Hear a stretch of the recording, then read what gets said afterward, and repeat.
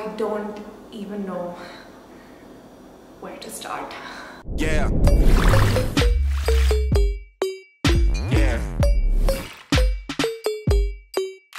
What?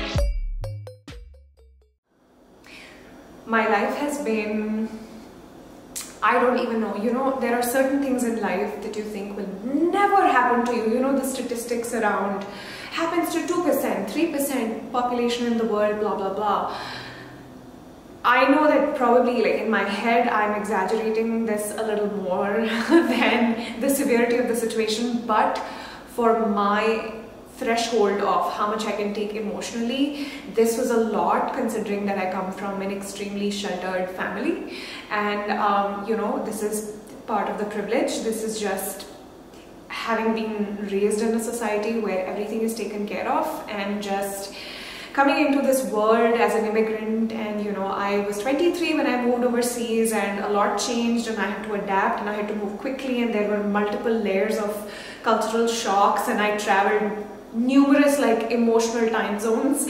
But I think this year and a half in particular has been unbelievable in the best and the worst way, and I don't know if I'm really there where I can just say it out loud.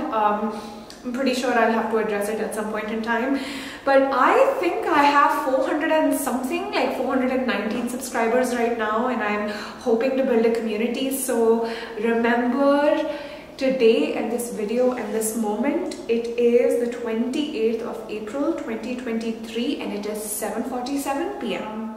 This channel is going to be all about my healing journey, but then also things I've learned along the way, and a lot of the questioning that happens around life, like why do I have weird dreams, why is there a recurring pattern, looking into my own unhealed childhood wounds, talking about attachment style, talking about how this society is systematically creating emotionally unavailable people and how to navigate that maze. And I know that I just spewed a bunch of words out there, but I'm trying to figure this out just as much as you are, and I'm so glad that you're here, and let's grow this community together. Please subscribe, and I will see you again very soon. Bye now.